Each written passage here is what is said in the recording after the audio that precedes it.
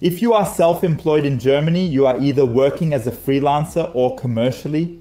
That is also the first question you have to answer when starting up before registering anywhere. Commercial businesses not only pay sales and income tax, but also trade tax. At first glance, this does sound somewhat unfair. Why do commercial businesses have to pay the trade tax on top of everything else? How high is the tax burden actually? Who actually ends up paying more taxes, or if anyone ends up paying more taxes at all? In this video, we will answer this question very precisely with specific examples. To determine who ultimately pays more taxes, I have generated an Excel spreadsheet for calculations. Let us begin by examining the amount of income tax that a freelancer in Germany actually pays. Here we look at the tax burden depending on the profit. So if you are a freelancer and don't make a profit, then you also, what a surprise, don't pay any taxes. And even if you make a profit of 10,000 euros, you don't pay taxes in Germany. Why is that? In Germany, we have a basic tax allowance of around 11,000 euros, meaning we can earn that amount before any tax is due. And yes, the 10k euros, they fall below these 11k euros. At 20k euros, you start to see taxes will need to be paid. That means with a profit of 20,000 euros, approximately 2,000 euros in taxes must be paid. That's about 10%, and then it goes up to 100,000 euros profit. Then it's approximately 32,000 euros in income tax. That amounts to, surprise, surprise, 32%. With a profit of 150,000 euros, that would be 53,000 euros in taxes, approximately 35%. So this is the tax burden with income tax for freelancers. And of course, commercial businesses in Germany also pay income tax. But the crucial point is actually the trade tax. That's why let's first take a look at how trade tax is calculated for sole proprietorships in Germany. Freelancers don't pay this type of tax at all. That means they don't have to deal with this calculation at all. However, all commercial businesses are required to make the following calculation annually as part of the trade tax return process. For example, let's assume that my commercial business has generated a profit of 50,000 euros. And then the calculation starts with my profit from commercial business of 50,000 euros. As a sole proprietor, I have a tax allowance of 24,500 euros for basic tax purposes. I can deduct 24,500 euros from the 50,000 euros for now.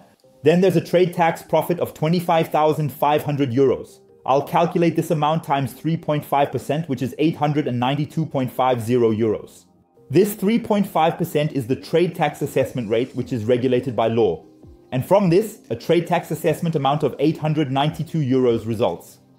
And these 892 euros are the foundation. And then it really depends on which municipality I have registered my business in.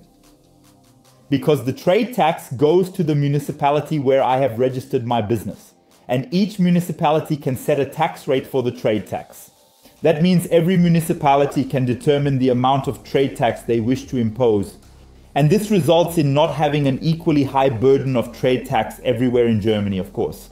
In my calculation example, I am now assuming 400%. That's also a good average value that can be found in Germany.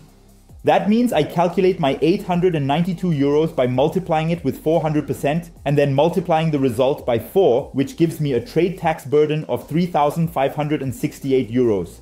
As a business owner, I must pay 3,568 euros in trade tax with a 50k profit. 568 euros trade tax. And that sounds quite unfair when I have to pay around 3,500 euros in taxes here, which freelancers don't have to pay. However, it is not quite as unfair as it seems because there is a specific provision outlined in Section 35 of the Income Tax Act that is not very easy to understand. Hence, I'll attempt to explain this in a simple manner to clarify the content of paragraph 35 of the Income Tax Act.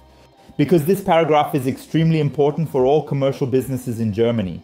It states exactly that the tariff income tax reduced by and so on is reduced to the extent that it proportionately applies to commercial income included in the taxable income maximum reduction amount. Firstly, for income from commercial businesses within the meaning of Section 15 of the Income Tax Act by 4 times the tax assessment amount set for the company for the assessment period corresponding to the assessment period according to Section 14 of the Trade Tax Act, trade tax assessment amount. That's an incredible amount of text and blah blah. That's not really understandable for the average person, but what exactly does it say? We have the capability to decrease the income tax by up to an amount that is 4 times the assessment amount of the trade tax imposed. That means, as a commercial business owner, even though I pay trade tax, I can actually reduce my income tax by up to 4 times the trade tax assessment amount. Now, the question naturally arises, how much taxes will be left in the end? Do I, as a commercial business owner, have to pay more taxes? And as I mentioned previously, every municipality has the authority to establish its own trade tax rate. And it is always a percentage in hundreds. For example, 300%, 400%, 500%, and so on. In my calculation example just now, I started with 400%. And 400% is 4 times as much. This means that if the trade tax base amount in your municipality is 400% or lower, you can actually offset the entire trade tax against your income tax. And as a commercial business owner, you end up not paying any more taxes in the end. And naturally, we will also examine a highly specific example for that. And for that, I will bring you back to my screen and demonstrate my calculation sheet. I have set up a few commercial businesses in addition to my freelance work. And first, let's take a look at a commercial business in Berlin. Here we can see the tax burden, once again the percentage burden, and here the additional burden that commercial businesses in Berlin then pay compared to freelancers. The structure is the same. Here we don't pay taxes at 0 and 10,000 euros. The crucial point is the tax-free allowance of 24,500 euros for trade tax. That means with 20,000 euros, commercial businesses also do not pay any trade tax. And of course, any unpaid trade tax cannot be offset against income tax. With a profit of 20,000 euros, you only pay income tax. The additional burden here is also 0%. But let's take a look at, for example, the 100,000 euros profit. Here, a freelancer pays 32,027 euros in taxes and a commercial business owner in Berlin pays 32,291 euros. That's 264 euros more in taxes. So we see that commercial businesses in Berlin actually pay more taxes than freelancers. However, that is not particularly high. Why is that? It is due to the trade tax rate. In Berlin, the tax rate is actually 410%. And 400% can be credited against the income tax. Thus, the actual additional tax burden is only 10% of the tax assessment amount. At least in Berlin. Let's take a look at another municipality that is a bit more expensive, namely Munich. Of course, there are no differences in the lower income bracket here, so from 0 to 10,000 euros you don't pay any taxes. And here in Munich, you also have the 24,500 euro allowance on trade tax because it is uniform across the country. The only difference is the tax rate in the municipality is 490% in Munich.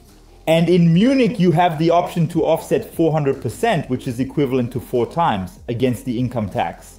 This means that the actual additional burden on commercial businesses in Munich is 90% of the tax assessment amount. How much is that in numbers? Let's check. Profit of 100,000 euros equals 2,378 euros. So that's definitely a tax amount that you'd probably prefer to have in your pocket at the end. That means in Munich, it actually makes a difference. However, what about in less expensive communities? As an illustration, I have selected Leverkusen. Leverkusen actually has a tax rate of only 250%.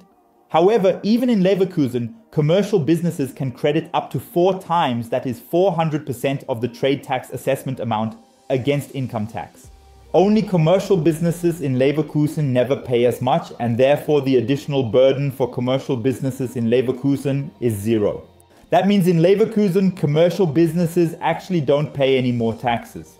In summary, one can say that the whole thing is somehow quite inconsistent, and I cannot make a general statement because it actually varies from municipality to municipality. Also find this overview sheet linked below in the video description. Feel free to view it. And this is particularly exciting for the second rider, because all municipalities are listed there with their respective population numbers and the trade tax multiplier. Important note, all up to date as of 2022. Therefore, generally recommend to simply Google the whole thing. That means you can easily just enter the trade tax rate for Berlin without any problems, and then Google usually displays it in the preview. Currently, it's at 410%. Of course, you can look up your municipality from this list, and whenever the multiplier is below 400%, it means that as a commercial business owner, you don't pay any taxes in your municipality at all. This list includes 10,801 municipalities, and a little spoiler, out of these 10,801 municipalities, 9,717 municipalities actually fall below 400%. That means in 89% of the municipalities in Germany, commercial businesses don't pay a single cent more in taxes than freelancers. Maybe you wonder, are there patterns? Yes, I have a list of around 11,000 municipalities now. That's quite nice. But are there any patterns that one can recognize? Yes, there are. Let me now show you an interactive map here. You can also find them in the video description below. There you can see the respective multiplier rates. In general, it can be said that in large cities where there is a lot of infrastructure and where many self-employed individuals and commercial businesses want to settle, the multiplier rates tend to be higher. In rural areas, the tax rate tends to be lower. And on this map, it can also be seen that the tax rates in Western Germany and generally in Central Germany are higher than in the East, North, and South. This has various reasons, as the municipalities are indeed in competition with each other due to the different tax rates. Here, for instance, in the middle, you can see a high spot, and that's Leverkusen, an example, with a tax rate of only 250%. Because for commercial enterprises, it may now be more financially appealing to establish themselves in Leverkusen than, for example, in Cologne, which is located right next to it. Because Cologne simply has higher trade tax rates. Let's get to the conclusion of this video. In summary, it can be said that in 89% of the municipalities in Germany, commercial businesses do not pay any more taxes than freelancers, even though they have an additional type of tax, namely the trade tax. But what they pay in trade tax can be offset one-to-one against income tax. In about 11% of the towns, commercial businesses actually end up paying more taxes overall. But in reality, the entire thing is not exceedingly high. Therefore, the disparity is not substantial at the moment unless the tax rate is actually greater than 450%. For example, in Munich, it is quite significant, and as a commercial business owner, one might consider registering their business in the surrounding areas of Munich to benefit from a lower trade tax rate. But commercial businesses have a few other downsides that, in my view, ultimately become even more important. Specifically, the required membership in the Chamber of Industry and Commerce or preparing financial statements from 60k euros annual profit. The other bureaucratic obligations that only commercial businesses have and freelancers are exempt from, in my opinion, actually weigh heavier than the actual tax burden. And finally, maybe a few personal words in my assessment. Honestly, I find it absurd to even make a distinction among sole proprietors. We see that commercial businesses don't actually pay more taxes, but they have to file a complete separate tax return. This is bureaucracy, this is work, possibly costs for the tax advisor, but also costs for the state. In almost 90% of the municipalities, the government doesn't earn a single cent more. But these tax returns also need to be processed internally. That's why I would argue that in 90% of municipalities, at least for sole proprietorships, trade tax actually incurs more costs than it generates income. And that is the main reason behind my strong belief that trade tax should be entirely abolished for sole proprietorships. Why these two-class societies? And why burden the commercial businesses with any political differences between municipalities and federal and state governments?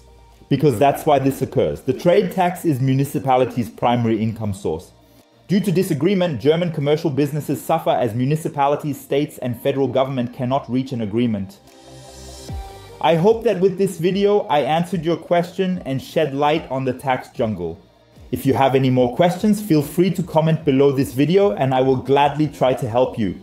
And if you say that you would like to have a competent companion in this jungle, or that you might have some smart tools at hand to make it a bit more bearable, then be sure to check out my recommendations. Find it below in the video description, happy to link it, but also here once. Check out other videos on this channel, for example this one or this one.